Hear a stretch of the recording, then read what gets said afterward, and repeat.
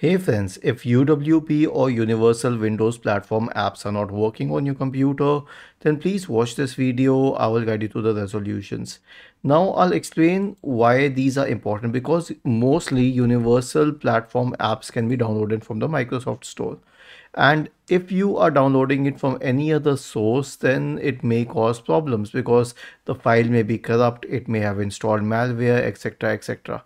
So let's say that I have installed an application named TeamViewer. I have it on my system.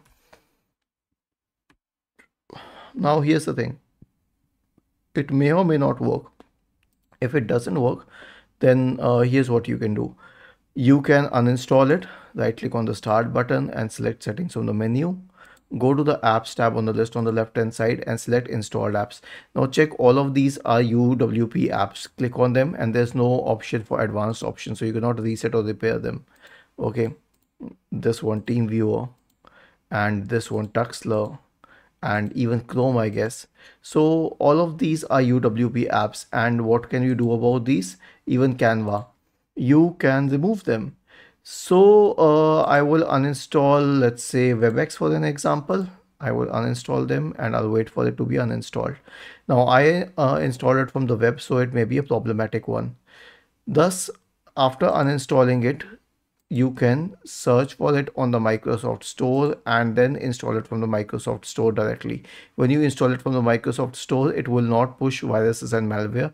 And even more, the best part is that it will not even ask you to push any other third-party software when you're installing it, like a browser extension, a browser, anything.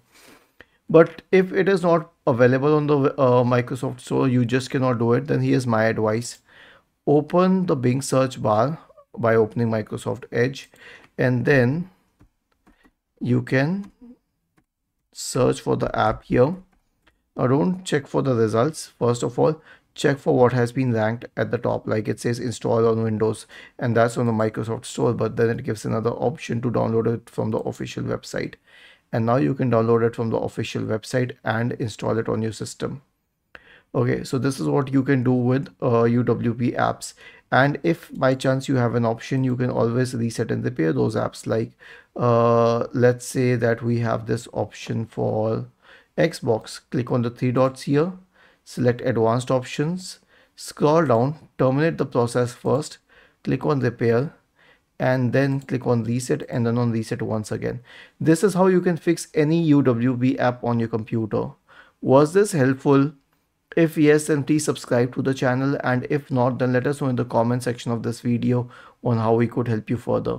Thank you for watching this video and have a nice day.